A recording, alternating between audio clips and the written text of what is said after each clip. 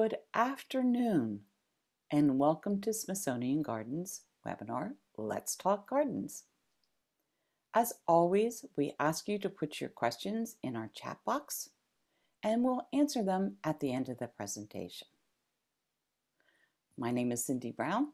I am the Manager of Education and Collections at Smithsonian Gardens, and it's always my pleasure to introduce wonderful speakers for this series. And today we have someone that I know you're going to enjoy hearing from. Matthew Ross, who's Director of Continuing Education at Longwood Gardens. And I'll let him do the commercials and tell you more about himself, but I can't recommend strongly enough to go up and visit Longwood at some point in your life. It's fabulous. In fact, I should say in some points, because it's always changing. And just like Smithsonian Gardens, you need to be there for all the different seasons. I recommend Longwood and the many, many public gardens of Pennsylvania. So Matthew, why don't you go ahead and introduce yourself and tell us more about what you do at Longwood, but also then, how do you botanize? I'll see Sounds you in good. a couple of minutes. Bye. Well, thank you very much, Cynthia. And I want to thank the whole team at Smithsonian Gardens. It's a real honor to present to your audience today. As Cynthia mentioned, I am the Director of Continuing Education at Longwood Gardens. And a little bit about Longwood and why it's such a magical place is because it is the living legacy of Pierre DuPont, and it's a place that you get a chance to experience magic in the forms of performing arts, like our beautiful fountain gardens, and in incredible mixtures and combinations of plant material through our rotational seasonal display that you see right here.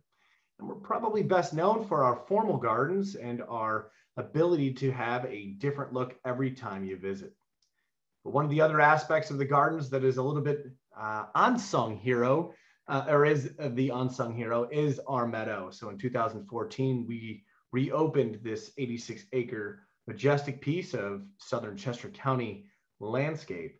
And it is a garden, it is one that's managed, and it's also one that's explored, like our students are doing right here. And that's kind of a great segue into the fact that today we're going to be focusing on field botany and how being out in the field and being able to identify plants and understand their role in the landscape will help you be a better gardener. Just like we're seeing right here with one of our teachers, Arden, getting ready for a class this weekend, we offer a lot of different educational programs to help you expand your knowledge of the natural world and then utilize that knowledge to become a better gardener, a better professional, and just a better steward of the world.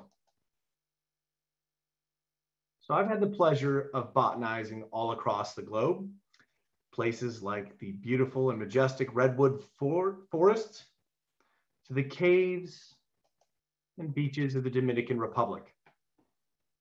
Domestically, I travel often, but one of my favorite places is the New Jersey Pine Barrens, a place not far from where I'm at right now with one of the most diverse plant communities anywhere in the world.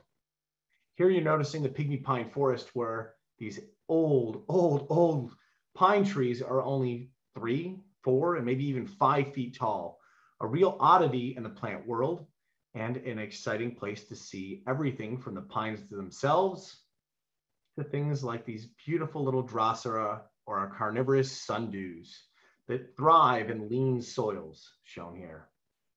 I've also traveled as far north as Acadia National Forest, where I just spent time earlier this week looking for the perfect yellow tamarack, and some of our fun exploring was going through the mountainsides, the cliffs, and the bogs that were illuminated in red and yellow as the last remnants of fall color were still on display. So let's talk a little bit about what is field botany. And if you look at botany in general, it's one of the oldest fields of science. It has its roots in herbalism, and it's mainly because we were determining what might be edible, poisonous, or have a utilitarian use. Theophrastus is known as the father of botany, who is thought of as an inspirational founder of modern botany with his compendium Historia Plantarum. He's not alone. There were many other manuscripts that focused on the importance of plants, including the Hippocratic Corpus. So some might argue that botany was our gateway into medicine as well. And while you're probably familiar with some of these names of prominent botanists, the likes of Carlos Linnaeus, Joseph Banks, Thomas Nuttall, Gregor Mendel, and Alexander von Humboldt, just to name a few, I think it's important that we also pay homage to those that have been pillars that are not as well known, like Raphael Moscoso, Janaki Amal, Humphrey Marshall, Mary G. Henry, Agnes Arber, and many others. But you don't have to have a fancy degree. You don't have to be a university professor to become a botanist. And I encourage you all to think that you could become a botanist, much like the Sarahs, the famous Smithsonian Sarahs, that take care and tend to the gardens that many of you are familiar with along the mall in DC. But it's important that we also don't forget about the next generation, like my little nephew here, that once he found a hoary cocoon on the sand dunes of Lake Michigan, he knew exactly where to head the next year to see it in full bloom. I hope that you all encourage yourselves, your family, your friends to get out and enjoy nature and get a chance to look a little bit deeper into the plant material that you're surrounded by. I used to mention with my students when I was a professor in Ohio on their first day of plant identification class, you're going to love me because you'll never be able to see nature the same way. And you're also going to hate me because you're never going to be able to see nature the same way. And I hope a little bit of that rubs off with all of you today as you take and look through a different lens. So hiking, one of the greatest activities that you can do to catch the free air around us, to go out and experience nature. But hiking is a little bit different than when you're with a botanist or when you're with a horticulture professional, because botanizing is a little bit different than hiking, as you can see here with the executive director, Ethan Kaufman from Stoneleigh. It all depends on your focus and intention. Are you going out there to expand your general knowledge? Or are you doing something called a botanical blitz to see as many plants as you can in a specified time frame or location? Are you conducting an official plant survey? Or are you achieving your own botanical bucket list? And I encourage you all to have one if you don't already. I know mine is pretty chock full of some rare and unusual plants that I'm excited to see someday. And maybe you're part of community science efforts. When you're botanizing rather than hiking, distance might not be the true goal, and you're normally not as fast paced. So if you want a little bit more relaxed experience out in nature, bring along a botanist. And speaking of that botanical bucket list, here's my friend Todd knocking off one of his lifers, a plant that is truly fantastic. I know you're probably thinking it's got to be the red sticky pads of that Drosera or sundew, but it's actually not. It's the curly foliage of this curly fern right next to it. One of the more rare plants that you'll see in the Pine Barrens, and a joyous moment for an amateur botanist. Well, it's important to know the ground rules first and making sure that you stick to the path when you have to. Collect samples only when permitted. And if you're going to be collecting samples, one of the best spots to do that is natural lands within private land. That's ideal for collection of seeds and herbarium specimens. Otherwise, you'll need permits and know the rules where you're at. It's important to wear orange during the hunting season. You might not be the only ones out there. I oftentimes take advantage of the beauty of the state game lands. And during this time of year, they're reserved for hunting and nearby trails and paths. You best be wearing orange while you're out there. Do not poach, and I highly want to just let you know to avoid broadcasting locations of rare and sensitive plant communities in case if someone else would want to act inappropriately and poach from the wild. What I mean by that is just taking a photograph, there's metadata that's associated with it that can give off your geographic location. So it's really important that if you're going to be sharing the location of sensitive plants, that you do that to a closed group of individuals. And ultimately, we just want you to have fun when you're out there. So what gear should I bring with me? Well, one of the most important things is knowing where you're at. I oftentimes bring my cell phone with me and rely heavily on its maps. But one of the big things that I do is I actually take a screenshot of where I'm at on a topo map so that if I was to get lost or lose cell reception, which happens often when you're in remote areas, I then try to look up where I'm at on a topo map, which provides some clues as to where you might be. I also use the All Trails app very heavily. Every time I go out, I have certain markers I want to hit. I try every month to hike at least 50 miles out in nature, and it can be a very helpful app to use. However, it will drain your battery. So it's important to know exactly where you're at and take pictures of any maps that you might see or any trailheads so that if you were to get lost, you'd be able to find your way back. It's important definitely to wear boots, and I mean waterproof boots. The last thing you want is to have soggy feet the entire time you're out hiking. And again, just a reminder to wear orange. That could be hats, sweaters, jackets during the hunting season. My parents are on today's call, so they would be very happy for me to say this because I don't always follow my own rules. But if you're in an area where there's a lot of bears, make sure to bring bear spray or a deterrent and make sure that you're not provoking any wildlife. Field guides, really important thing here. So you have pocket field guides. You also have websites that you can use and then references for your car. So I'm a big fan of Drosera and Sarracenius. So I might bring along the New Jersey guide of Drosera and leave this in my car rather than bring it with me. But I definitely, if I'm going out and wanting to look for Sarracenius, for instance, I don't think I'm going to bring this 5-pound book with me. I'll probably leave it back in my car and then look for something that might be more approachable, like a pocket guide. You might even be interested in the mosses, not just the plants around you. So you might want to carry a small guide here that is color-coded on the inside. This is common mosses of the Northeast and Appalachia. I also have it where it is in a nice jacket around it and keep it in a special pocket while I'm out in the field. So there's great references out there. For those of you that are near me in Pennsylvania, there is the Pennsylvania Flora, great guide, but something I probably want to hike with. It's also important to bring a camera, a sketch pad, or a journal to catalog your experience. And if you're collecting specimens, then keep a press in your car. Hand lenses or loops are very important if you're trying to speciate out different plants. And then a friend or friends are always optional. Definitely make sure you bring enough water. And I like to have some of my favorite little friends like Gritty there along for the ride as I hike in different areas. The other benefit of having an orange hat or an orange jacket is that it creates great color contrast when you're trying to show how deep purple the Drosera really are. And if you are going to be collecting, make sure you have the right equipment.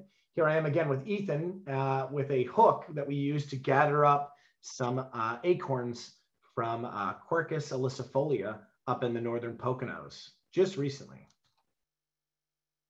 And the camera that you have in your hand is the most important camera that you brought along. So whether that's a DSLR or an iPhone, like John Mannion and Jenny Evans here, it's also important that you might want to use your hand as being part of the exercise here to help with focusing in on things like Tillandsia, bromeliads, and other epiphytic plants. Also remember to bring snacks. I know that I can't hear your laughter now, but I know some of you are probably laughing. But if you don't bring your own snacks, you can always borrow some from Mother Nature. And if you're out in a place like the Pine Barrens or other locations where blueberries are abundant, it always helps to have a fresh food source nearby. And there's nothing sweeter than being able to have the taste of your own foraged food. Now, I mentioned the pocket guides and some other resources, but two that I really want to mention are the Virginia Flora. There's an amazing app for that. And I believe Zach is going to be adding that into the chat box.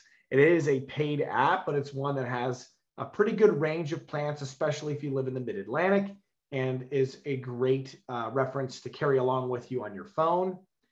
And as much as it pains me as a Michigan State alumni to give credit and kudos to the University of Michigan, I'd also recommend, if you're in the Midwest or the Great Lakes, having a link on your phone or a favorite tab for the herbarium at University of Michigan. And Michigan Flora is a fantastic source. I grew up there and use it often. I'm just glad our football team beat them so that I can give a little bit of acknowledgement back to the other team in Michigan there. And you might want to create your own herbarium yourself. Carlos Linnaeus once said that an herbarium is better than any illustration, and every botanist should have one. Now, if you are collecting plant material, again, you want to make sure that you have permission and only collect when and where you have the permission to do so.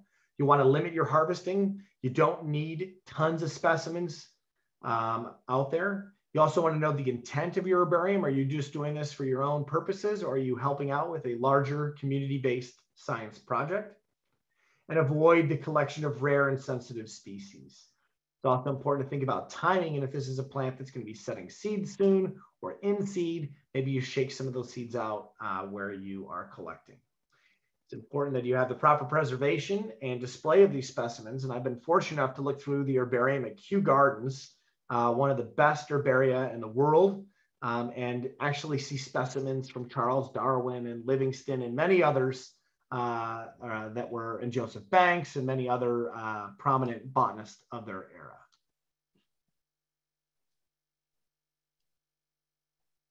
So how does field botany help me understand the ecosystem and ultimately my own landscape? Well, one of the big things that you get a chance to do while you're out there in the field is experience complementary plants within a community.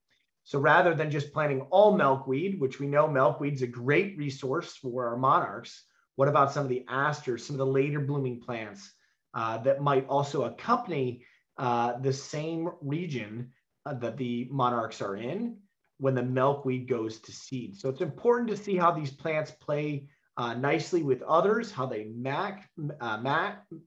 mix together and create a living tapestry. It's also important to explore how plants grow in nature. So certain plants will thrive in areas where you have really lean soils. One good example is a warm season grass, big blue stem, that it looked amazing in the landscape. And I was like, oh, sweet, I'm going to use this right in the landscape. And I took specimens out. I put them into a highly composted soil. They got much larger very quickly and then ended up flopping right over. So the ones that were in the landscape or the cultivated garden looked awful, and the ones that were left to the wild and the ditches were growing amazingly well. And it was that inability that I had at the time to recognize that they did not need fertile soils. In fact, they wanted stripped down soils. So by eliminating some of the organic matter, I had a much more beautiful stand of big blue stem. It's also important to understand the function a plant provides within an ecological context. Is this helping to absorb some of the groundwater? Is this a plant that's a primary nectar source or secondary nectar source for a insect that you're interested in? Is it a plant that provides a food source as well? Am I going to look for things in the wild that might be resistant for deer pressure, for woodchucks, for squirrels? One of the best things I can do is go out in nature where there is an abundance of those creatures and see how the plants respond. So something like a button bush might have a little bit of browsing on it, but it'll flush right back even more. That's a really important thing for me as a landscape designer to know, because I can now use button bush and know that after heavy browsing, it will flush back out and be totally fine. Where there's other plants that might not be as resilient around heavy deer pressure. It also gives you an opportunity to appreciate the anthropogenic effects on nature. You can see how human disturbance oftentimes is followed up with the pervasiveness of invasive species, and also how changing water tables on sites has a dramatic effect on the flora. Provides an intersectional perspective and also balance. And so if you see in the photo on the right here, John Mannion, a fantastic southeastern botanist walking along Almond Rock, it brings this all into perspective. So here where you have a very limited amount of water, You'll also have a very, very shallow root zone for some of the trees, shrubs, and forbs. So you'll notice there's pockets that might have a little bit more access to soil.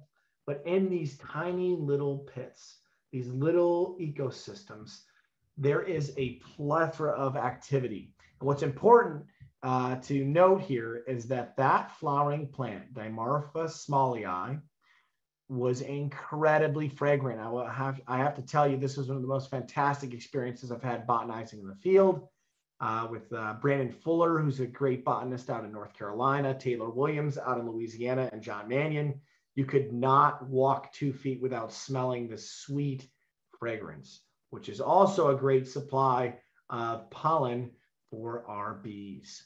But what's more important here, when I look at how can I utilize this information in my own garden, I know that if I wanted to plant this plant, I might find the perfect spot for it somewhere within a scree garden, or maybe even a crevice garden like what you see here at Juniper Level in North Carolina. Providing that red color throughout the season, pollen source for bees, and also a plant that'll fill a lot of the cracks and crevices where I might have an inch or even less than an inch of soil reserve.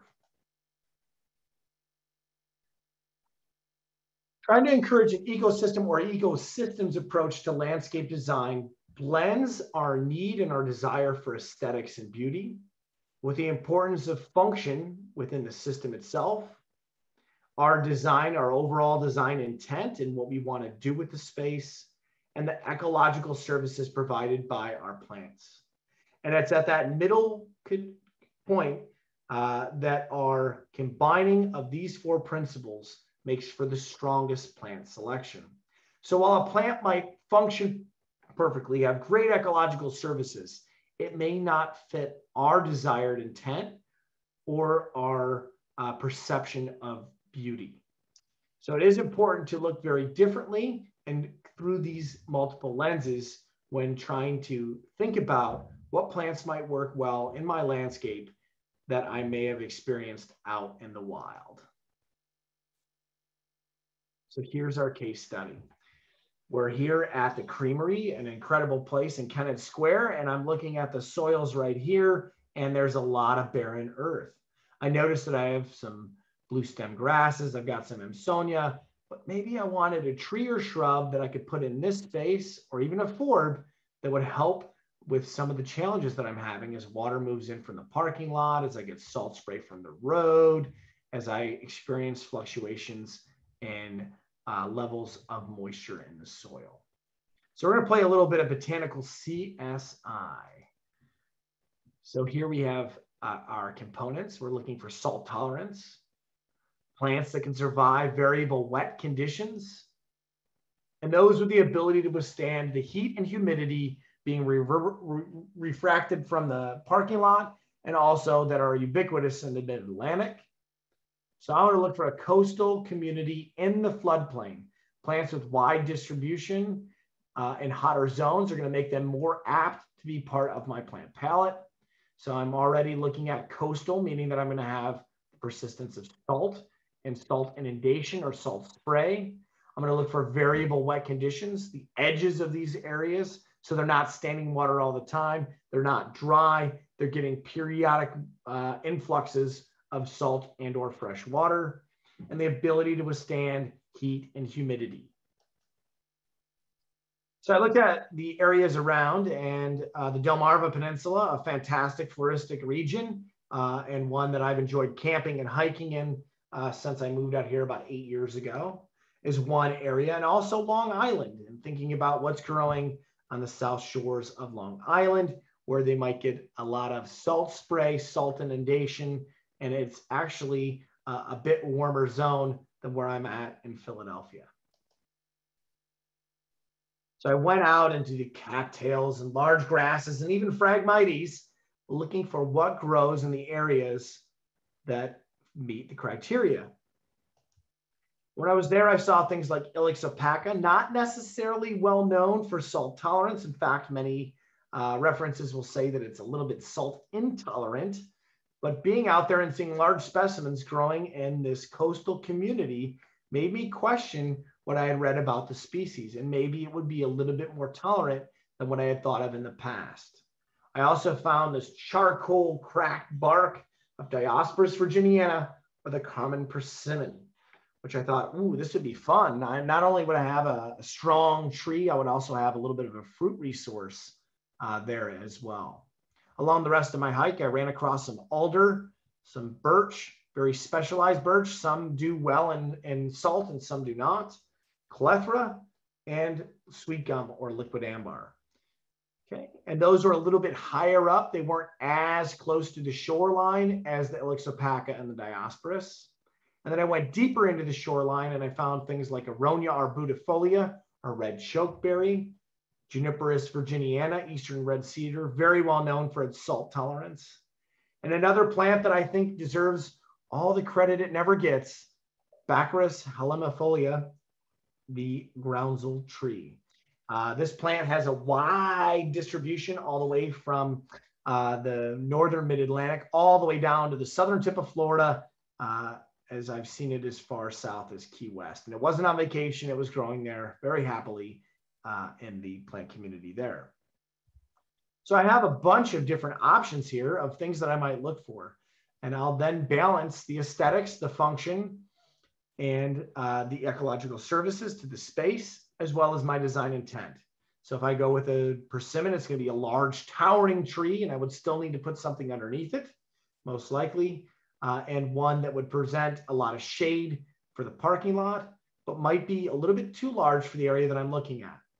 The Ilex opaca, very similarly. Maybe I don't want something there in the winter, but if I did, I might look for a cultivar selection that might be a little bit shorter. Baccharis hemifolia, great plant, will spread as well. Its primary interest is in the fall, so I'd want to make sure that if I was plugging this into the landscape that I would have some spring and summer interest beyond this plant. Aronia arbustifolia, one that provides nice fall berries, would be a nice touch, especially during the Christmas market that they normally hold there. A little bit smaller stature, good fall color, not much in terms of the bloom. It's not the prettiest bloom in the world. It is nice, it's white and is slightly fragrant. It just doesn't last very long. Or Juniperus virginiana, which I know is an incredibly stress tolerant species, one that survives in the driest to dry, the wettest conditions as well as those with salt and high heat. So I have a lot of different options there, and then it's up to me as the designer or the caretaker of the landscape to put all of those plants through the lens to ultimately find the perfect plant for this spot. I hope that exercise was a way to help articulate why it's important to go out into the field and see where these plants are growing, how they're relating to other plants, and how this might be advantageous as a gardener to try to figure out how to integrate them into our landscape. The next case study. Here's another botanical CSI. And for those of you that live around the Philadelphia region, this is a really exciting property. This is the Bonsville Mill in Downingtown. And you're seeing Michael Aldifer and David Culp in the background, and landscape designer, artist, and landscape architect Kristen Ryan here in the middle, all helping out with a new planting and what was once an industrial factory. So this is a really cool place.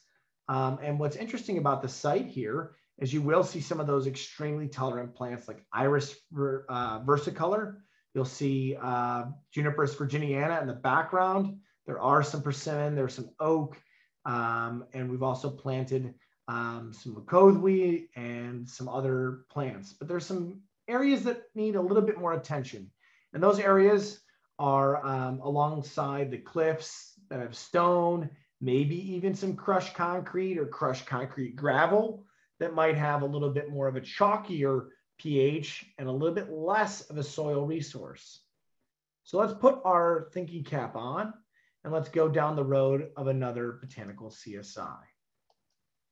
So for this one, I'm looking at a plant that could tolerate an extremely shallow soil reserve. So this might be 2 inches, 3 inches, or even an inch.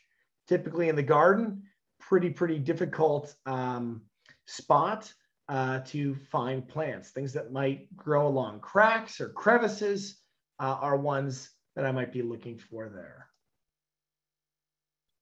potential for alkaline deposits from crushed concrete being prevalent on the site.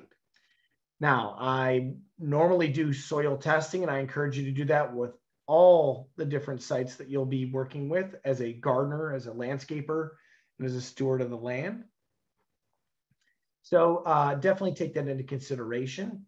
And if you have pockets of alkalinity next to acidity, you get a different plant palette.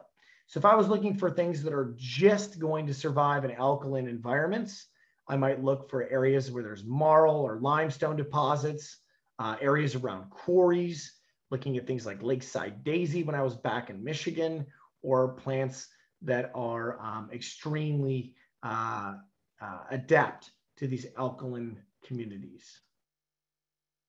I also need to make sure that whatever I'm looking at in terms of my plant palette, that has the ability to survive in extreme wet and dry conditions. So looking at the site itself, it's sloped, so it might go through relatively dry periods, but it is also next to what was a lower race or an upper race. So it's an area that can hold water. That's why you'll see the iris versicolor a little bit further down in the canal. I also wanted to make sure that I was fitting within the design intent of using primarily native plants and a matrix design, and looking and giving preference to some that are hyper local. So now I'm in a position where I'm like, okay, these are the critical factors that I'm looking at. Where might I go to find plant material? So I'm looking for something that's regionally close, an area where there's shallow soil reserves, where there's potential for alkaline deposits from crushed concrete, which also might be limestone deposits that are naturally occurring from glaciation, and the ability to survive in extreme wet and dry conditions. I settled on the area along the Susquehanna River. And for those of you that are familiar with this region, it has some of the best spring wildflowers. Really an incredible place. I go out there relatively frequently. It's fantastic to hike. It's only about an hour away from where I live. So during the pandemic, I made frequent stops at Pinnacle Overlook, Kelly's Run, and many of the other great natural places to visit in Lancaster County and Susquehanna County. So for this, I went to Shanks Ferry, knowing in my mind that this is an area that has extremely shallow deposits of soil along some exposed rock. And it's important when you're hiking or when you're botanizing to look for plants in those crevices, those cracks, those spots that we normally would think of as being extremely difficult to survive in. I used to tell my students all the time, plants are in the business to survive and thrive. And anything that we do to get in their way, they will try to find a way to move around. That might be that they spread by seed or by runners. It might be that they adapt themselves to go dormant at certain times. There's all these plant adaptations. They want to live, they want to survive, they want to thrive, they want to flower, make seeds, and have offspring, carry on their plant legacy. So anything that is living in these very difficult spots are ones that are going to be a little bit more apt to being used in more of an urban, suburban landscape that might have really stripped soils or poor drainage. So here we have a crowd favorite. Everybody knows this one. This is Columbine, the Aqualesia. Really fantastic plant. It's got great spring into summer interest. It's one that actually in the landscape, if you cut it back, it might flower again, but one that can also proliferate and spread, which would be great in this opportunity. I also found this white plant that's growing out here that we'll talk about a little bit. We have some bed straw going through. There was Virginia bluebells. There's jewelweed that you can see kind of in the background. There were actually some trillium nearby, all really great plants that were doing very well in this community. So I looked at 3 other ones other than the columbine, and I looked at Sedum ternatum, or wild stone crop. Most people don't know this plant, but those of you that do know it, it makes a fantastic green mulch, a good covering for your beds. And it's one that is more of a woodland species of sedum that's going to grow in dappled light to almost shade, which is surprising considering we normally think of sedum as being a full, hot, blazing sun plant. This one is native. It creeps on the ground, slightly stoloniferous, and is one that can make a mat over time, but doesn't necessarily spread incredibly rapidly. So it's one that if you are looking for a manicured or easily controlled plant in your landscape, might be a fantastic choice. Flowers white a little bit after the columbine into the summer. So it kind of carries us from the spring season into the summer. We also saw Macranthes virginiensis, the early saxifrage and its white flowers, making little rosettes, pushing forth to this delicate white flower that happens towards the end of spring. Another plant, and one that's becoming more and more popular, and it pains me to say how much I'm starting to come around to this plant, is Pachyra aurea. I tease David Culp often as he's used it in his meadow, and I've said, boy, that's playing with fire because it really will go just about anywhere, which in this case might not be a bad thing to get quick coverage to limit the amount of runoff that I might have. So Pachyra aurea is a golden flowered ragwort. So golden ragwort, the other thing that's nice about it is that its foliage persists throughout the year, which is very important when I'm looking at that space. It would be nice to have Virginia bluebells. It would be nice to have some of our trillium, but their foliage, due to their ephemeral nature, might not stay up long enough to detract some of the potential erosion that I'll get from rainfall. So when I look at these three plants and the Aqualesia, and I put them to the test, I look at their aesthetic value, which all of those have beautiful flowers, could create a nice carpeting mat of flowering late spring interest into summer interest.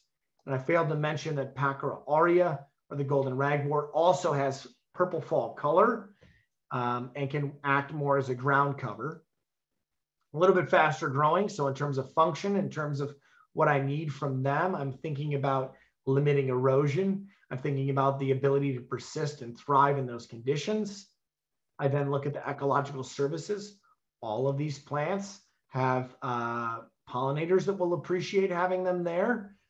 They also provide opportunities for us to appreciate them as well. And they will provide opportunities for overwintering populations through the Pachyra and the other insects that might be living within its foliage, insects and invertebrates living within its foliage throughout the winter months. So it also help keep the soil from fluctuating temperatures by being there up all year round. Then I think about the design intent of the space itself and see if that fits in. But the one thing I did forget was we focused a lot on the spring, and it's important to make sure that I might have something going on in the fall. So maybe I'll look at the asters and that family of plants in the composite family to see if there's some heath asters or New England asters that might also do well in those conditions. So ultimately, when I look back at the site, I go through that lens. And in this case, I would select just about all those plants and making them a community or a fabric to kind of move throughout those rock crevice spaces. So it's giving me some opportunities to create persistent foliage, to promote spring interest and fall interest in the flowering of the landscape. And it all came from a single trip to Shanks Ferry to see some super cool plants amongst the beautiful rock outcroppings. So hopefully that was a helpful exercise. So what are some of the lessons that I've learned from the field, being out and botanizing, that helped me become a better landscape designer and gardener? I never take height, width, and spread maximums as the gospel truth. And you can see that here as I hug a giant Nyssa that's in a hummock out in the Pine Barrens near US Silica. This plant is historic. It's a massive tree. It's part of a forest that even Harvard has studied as being one of the older forests along the East Coast. And then I'm situated here to be in an area in this swamp where it's inundated with water 300 days out of the year mainly. We had to wear waders to get through. The ice covered hummocks here in the middle of winter. It's an area that is relatively lean in terms of having a top layer of really strong organic matter, but underneath it, it's relatively anaerobic and not very great in terms of the pools that are there. And then underneath it are large deposits of silica sand. Next to me over here, I have a Magnolia virginiana to one side and Ilex opaca mixed within. And that Magnolia virginiana is one that normally I would have only thought of as going 20 feet tall in the landscape and maybe 15 to 20 foot tall or wide.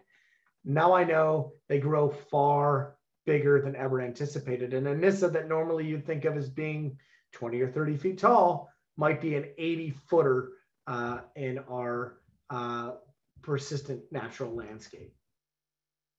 I also learned that Clethra is a rock star. I have seen Clethra in some of the weirdest, oddest crevices, cracks, streams, dry air areas. I never really appreciated how versatile Clethra is in the landscape. And while it might not be the biggest showstopper in the world, I can also tell you that it provides an absolute fantastic fanfare for our bees as it flowers in the late summer, and it gets incredible fall color. So I've garnered a new appreciation from Clethra.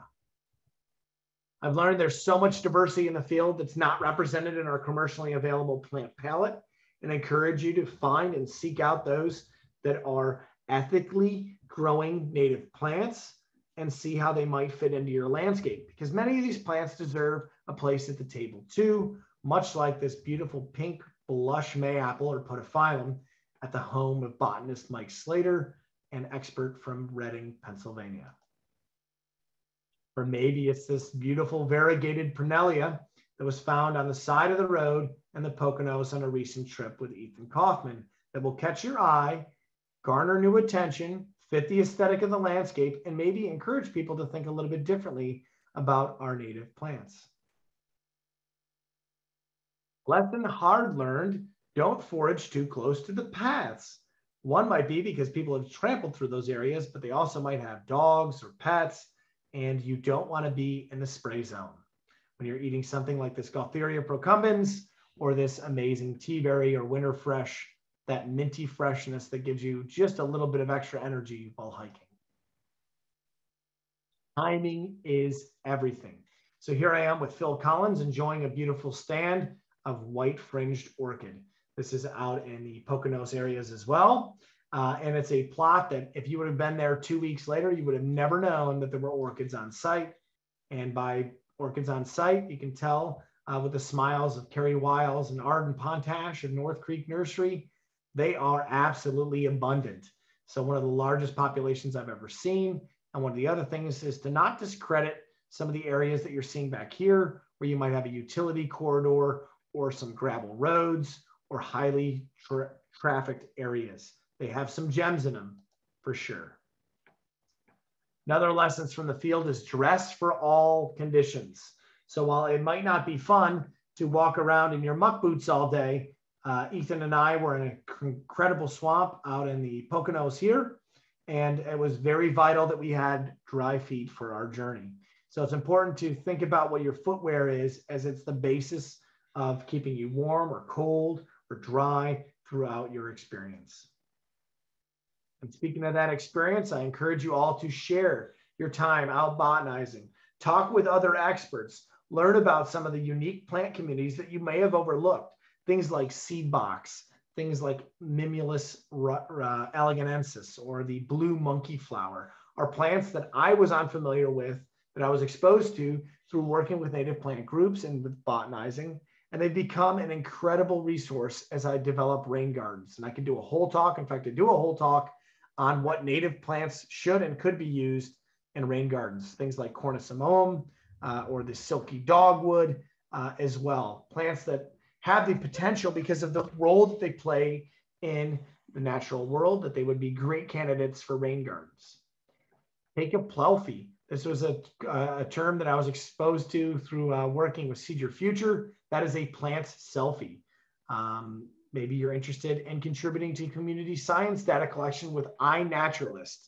And iNaturalist, for those of you that don't use it, is a great way to share your journeys in the natural world with those around you. You could join a botanizing or native plant group or make friends on social media.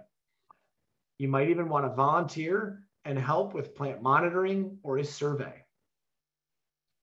But ultimately, whether you're looking for adventure or chances to go out in nature, I highly encourage you to share that experience with those around you.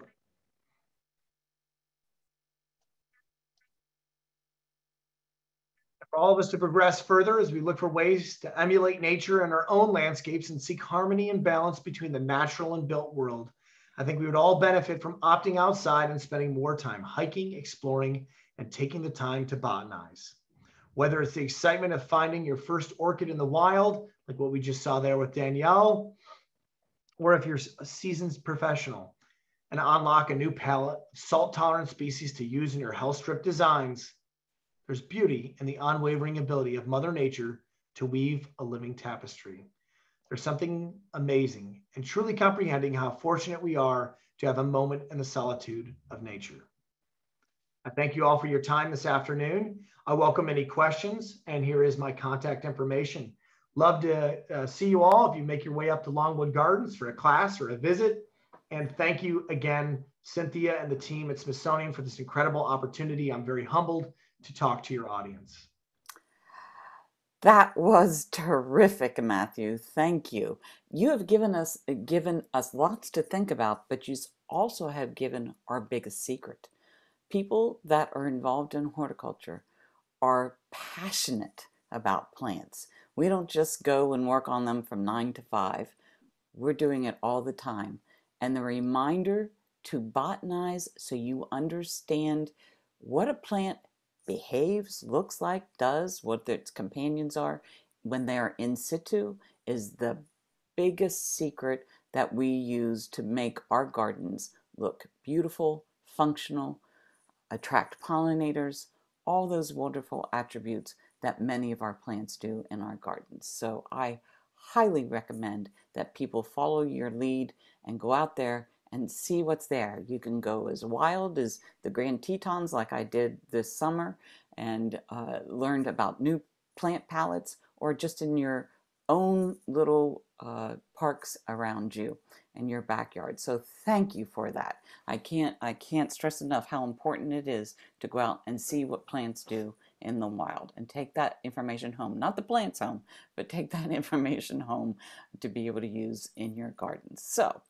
one thing that you didn't tell us, what did you choose for the spot in the creamery to be able to plant? What was it? We're all dying to know. Still haven't chosen yet. Still haven't chosen. That one's TBD. That's a really fun place that we're doing some work with at Longwood Gardens. We have a Plantology on Tap series there. And I know I might even change it up and suggest that they would, oh, you want us to vote? Laura Jewett, that'd be awesome. Yeah, feel free. If you guys want to vote on what you'd like, I can share that with them. I just chose that as an opportunity to look at an area that presents a challenge in the landscape that you could solve by going out and botanizing. The other plant that I didn't mention, which is one that I was going to put in the lessons learned, is how versatile Itea virginica is, or sweet spire. And that would be a plant that I highly would highly recommend for that area as well. Although it's not amazingly great with salt, it does perfectly fine, and that's what the literature says. It does perfectly fine, and it's been in our parking lots at Longwood for many, many years. Mm-hmm. It's nice as a cutback and would provide that nice fall color for them as well. Yeah, so Laura, if you want to add Itea in there as a voting option, go for it. Well, I should have thought about that. Do some polls at the end. But I like Baccharis. I mean, to me, that is something that's often overlooked. We see it all the time along the roadsides right now, driving up to Pennsylvania along 95, and it's a fabulous plant. Why don't we use it in our gardens more often?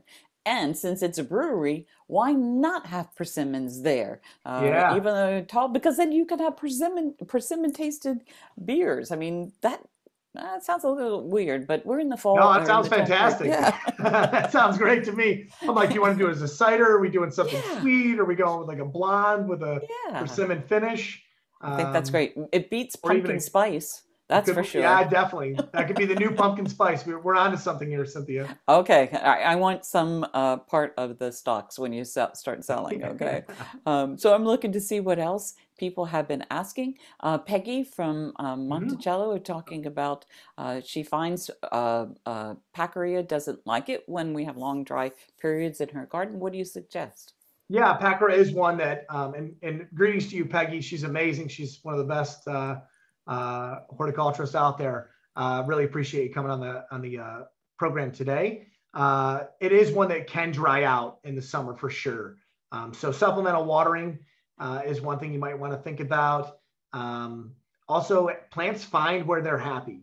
And that Hmm. is one that definitely would find where it's happy. So you might plant it in one spot. It might dry up a little bit in the summer, go to seed, and then kind of spread out throughout the space Hmm. and find its own niche. As I said earlier, with my students when I was in Ohio, I used to say plants are in the business to live, to thrive and strive, to make sure that they're going to make it through. And one of the great ways they can do that is by spreading their seed. Yeah, I agree. I also found it appreciated a little bit of shade in the summertime, which kind of goes Mm-hmm. counter to what you think of. But we're so hot and humid here, as you are up in Longwood area too, that sometimes you just have to step outside the box and figure out what works best for your situation. I love the fact that you say don't ever trust the plants don't read the books. They don't know They how don't. tall they're supposed to be. I have so many plants that have outgrown what they said that they were supposed to do, and I yell at them all the time. Why didn't you listen to your book? But that's okay. Then you learn something new to be able to use. So with 10 minutes left, we don't have any more questions popping up. So I want to ask you, where's the Mm-hmm. favorite place that you've gone to be able to, that you can share with us? I don't want you to share Oh any yeah, yeah, totally. secrets. Where do you recommend we start to visit in addition to the areas that you showed us? Yeah. I think starting close to your home is one of the most important and most overlooked areas. The beginning of the pandemic, I traveled internationally. I would travel frequently to very far off lands. And I oftentimes overlooked what we had in terms of Mhm. the next neighboring property from me here is at Natural Lands at Cheslin. And I was out there walking every single day um, and trying to get out and hike every day here and really appreciate the flora that's right next door. Mhm. So I'd highly recommend you to hop on something like All Trails and see what's out there for hiking and what's available. The other thing I got an opportunity to do is I got a chance to see some of our orchid conservation project in action with Peter Zale and Mike Mhm. Slater, and getting a chance to go to places like Nolde Forest and seeing odd the wild pogonia. If you've never seen that orchid, Mhm. blow your mind. Mhm. And getting to see them and experience them in the wild was pretty amazing. And the Pine Barrens. So I go to the Pine Barrens once a week, on average. I try to get out to the Pine Barrens once a week.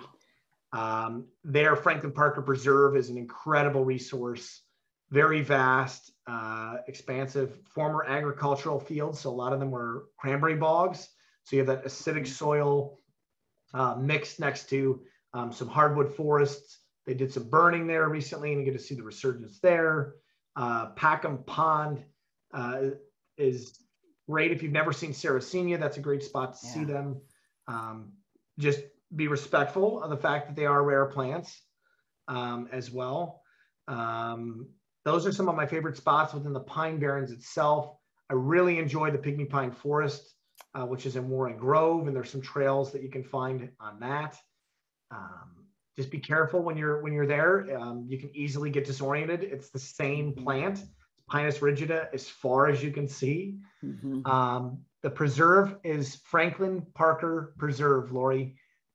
Really amazing spot. And there is a reservoir, Bald Eagle Reservoir, right nearby. That's really, really fun. Speaking of like the broad spectrum of the United States, the Fakahatchee and the Everglades is a strong part of my heart. Mhm. Um, I watched the Marjorie Taylor Douglas discussion, the River of Grass, that documentary, and I was just like blown away. Being able to know that I've been experienced botanizing trips to the Everglades, and I want to thank John Mannion for that. Um, I saw 23 orchids in one day, different species of orchids. Not that orchids are the only thing I care about, and I understand they're charismatic, as well. I saw Brenda's question, what about Michigan? So my home state, one of my favorite places to go is the Manitou Islands. If you've never been, North and South Manitou Island are off the coast in Michigan, in Lake Michigan. I used to go there for Labor Day when I was a grad student just to decompress. It's carry in, carry out. It's very, very fun. Good foraging out there if you're a forager. I also really like Hartwick Pines in the lower part of the state, the lower peninsula. That's near Gaylord. Majestic virgin stands of white pine and hemlock out there. Really interesting spot. And then anywhere along the West Coast. I'm very partial to the Lake Michigan shoreline. Upper Peninsula is one of the most fantastic places you'll ever go. The whole area near Tequamanen Falls out that way also has some great botanizing, as well as there's one state park. I want to say it's Duncan State Park. It's all the way, it's just south of Mackinac Island. And that's a pretty fantastic landscape there. And Seven Bridges near Traverse City, and Mackinac Island in the main part has some fun trails too near Arch Rock. So I love Michigan. If you've never been, highly recommend it.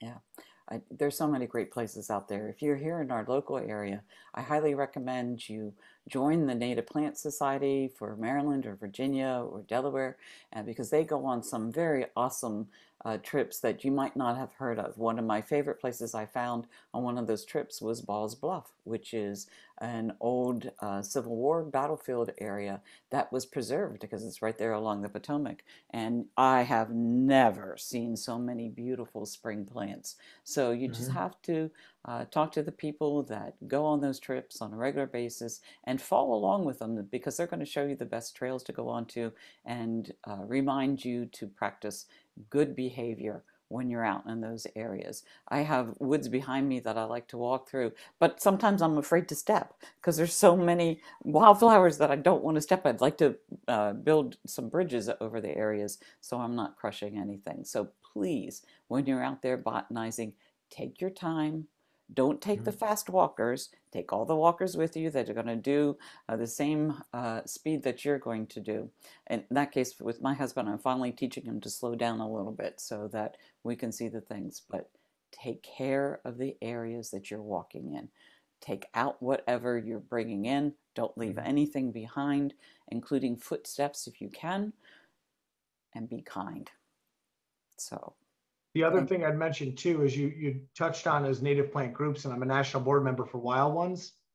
And if you're not familiar with them, they're a nationwide native plant advocacy group, and their local chapters do a lot of activity. I used to take trips to Nichols Arboretum at University of Michigan every year to do a fall color tour, and I kind of miss that. It was a ton of fun, but really being active in those groups and having good mentors. Denise Gehring was really my gateway from ornamental horticulture into the natural world and really appreciating what's out there. I was trained classically as an ornamental horticulturist, and going to the oak openings in Toledo with Denise and with the group of individuals that were out there really opened my eyes. Todd Crail at University of Toledo, that spot. I mean, it's like, oh, you moved to Toledo, and people are like, man, you moved to Ohio. Like, that's the biggest sacrilege as a Michigander. And I'm like, if you spent 1 hour in the oak openings, you'd never want to be anywhere else. It's a totally hidden gem out there. And there's many more to be discovered.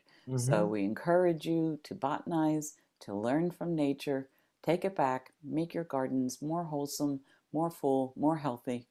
More beautiful too. So thank you, Matthew. I hope to get you back again for another presentation. It's terrific, and we look forward to see what else Longwood has up in their gardens and what they're doing. So see you Thank you next very much. It was great. Thank you. Thank you. And thank you, Mr. and Mrs. Ross, for raising Matthew. Bye-bye.